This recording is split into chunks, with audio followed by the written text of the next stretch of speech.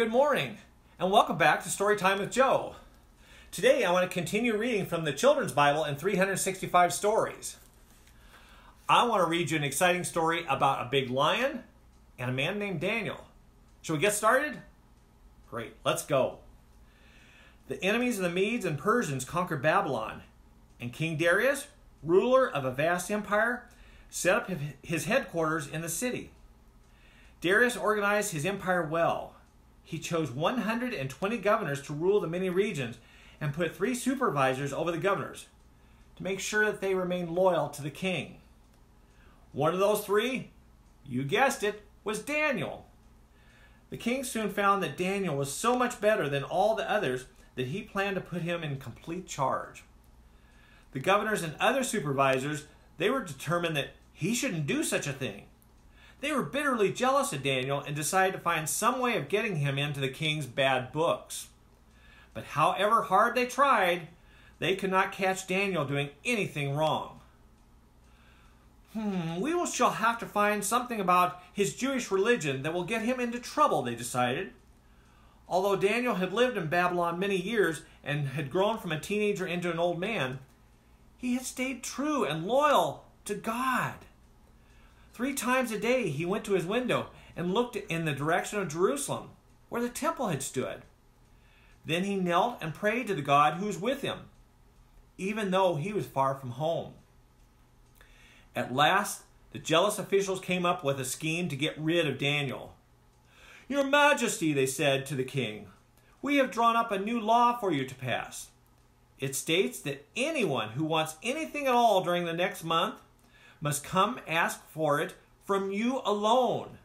He must not make his request to any other person or God. Please sign this law with the seal of the Medes and Persians, for everyone knows that such a law may never be changed or broken.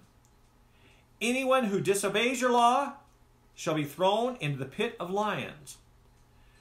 Darius didn't realize that they were setting a trap for Daniel.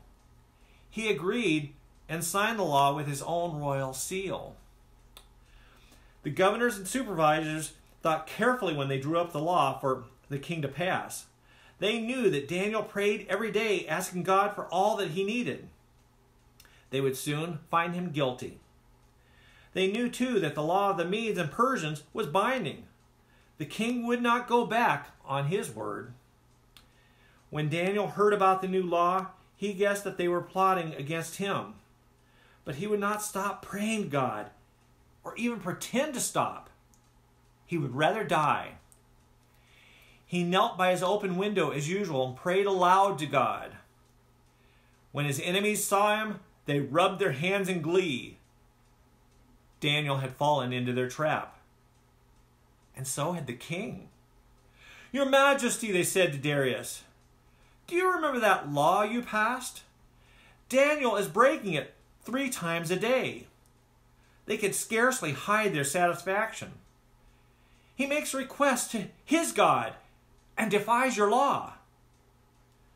Too late, Darius realized that he had been tricked into condemning his best and well-loved minister to death. All that day he tried to think of some way of saving Daniel. By evening, his officials were back. "Your Majesty knows that the law of the Medes and Persians cannot be broken," he reminded him. The king knew that he was caught in their trap. Unwillingly, he gave orders for Daniel to be arrested and taken to the pit where the hungry lions were kept, to make short work of troublesome criminals. The king himself went with Daniel. "You have been loyal to your God, Daniel," he said. "I hope he keeps you safe." Daniel was dropped down the narrow opening into the pit where the lean lions paced restlessly up and down in their enclosure. Then a large stone was put across the opening. The king returned to his palace with a heavy heart. He waved away the servants who ran forward to serve him. "No food," he said, "no music." Then he went to bed.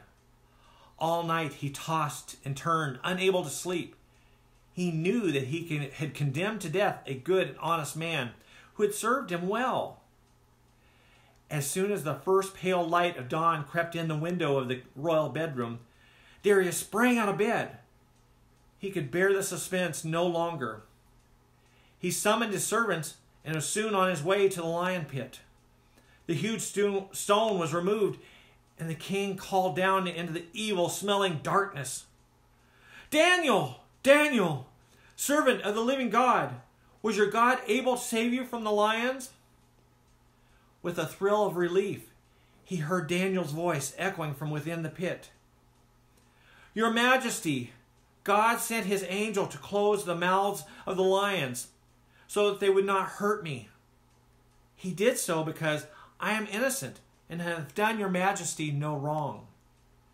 The king was overjoyed. "Hurry, hurry," he ordered impatiently. "Get ropes and pull Daniel out."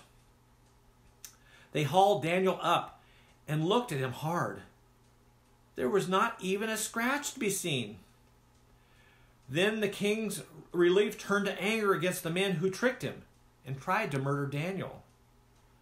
"Throw those wicked conspirators to the lions," he commanded, and his order was quickly obeyed.